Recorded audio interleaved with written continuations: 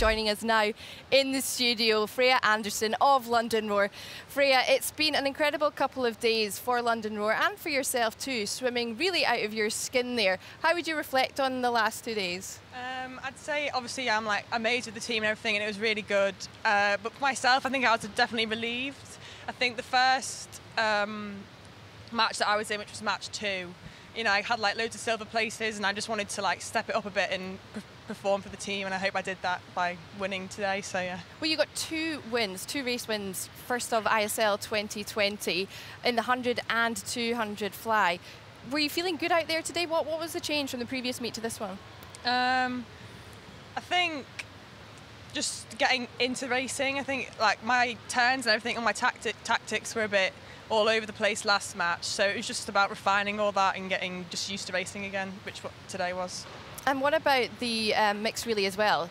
Your split was incredible. Did you enjoy that one? Yeah, definitely. I think I really enjoy the pressure, and like that's just what helps you, you know, get faster. What helps me get faster is just having the pressure, and you know, doing it for my team then and for the whole of London Roar is really good.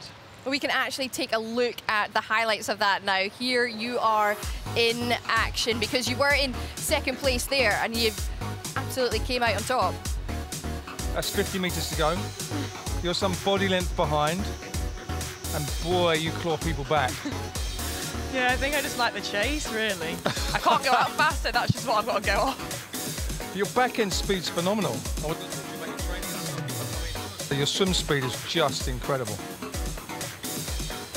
I didn't know it was that close. And you keep your head down for the last few strokes. I mean, you do all the technical stuff right that you're taught to do?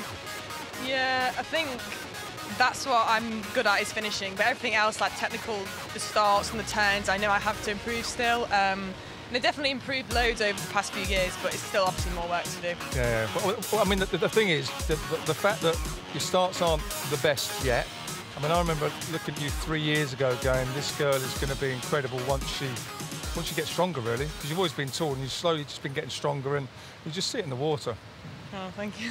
No. I mean, I've covered you a long time, but to see your swim speed now and the way you hold yourself against that world-class field. Yeah, it'd just be nice, you know, to really get my turns and stuff better. And obviously, I've never been a short course swimmer, so like to be performing well here, I guess, is really like a relief. So do you sit in the warm-up pool or in sessions looking at everybody else, seeing what they're doing and taking stuff in? I wouldn't say I was like watching everyone. I think I was learning from everyone, like even people on our team. You know, we've got the best of the world on our own team, and it's just really good to have them around to give me advice, and like we all cheer each other on, so yeah, it's really good. Well, Freya, you're just 19 years of age, but this is your second year ISL, and you were last year in the Aqua Centurions, now in the London Roar. Is there anyone you're looking to for advice, anyone you speak to, more experienced swimmers as well? Yeah, definitely. I think as a team together, it's like a team that you really want to be a part of, and I feel very lucky to be on this team. Obviously last year was amazing as well. I had like my idol Federica Pellegrini as like the team leader, and like I learnt loads of stuff from her. But then here, you know, you've got everyone like Alia Atkinson and even Adam Peaty, who's from, you know, UK. So like it's just really good to learn from them. Well, we can now take a look at your 100-metre fly event as well, because you really were swimming well. Can you talk us through this one?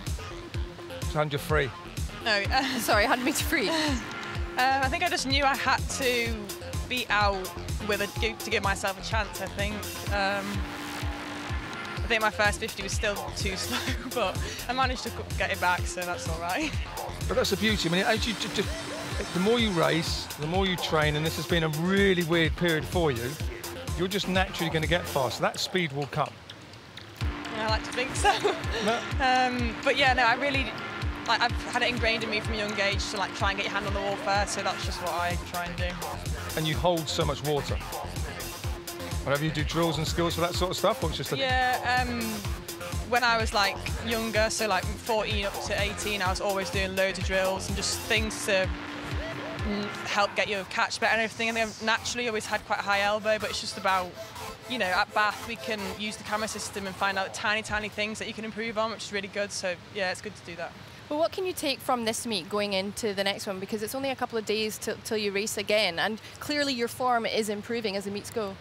Yeah, it's nice to see that. I hope I can put down some more faster times, and obviously every meet's different because you're racing different people, so it is a bit about the tactics as well, but hopefully I can just relax this weekend and then get my game head on for Monday. Take a couple of days of rest. You certainly deserve them, Freya. Well done, and well done to London Roar coming in second place. We're so looking forward to seeing you swim again in a couple of days' time. Thank you.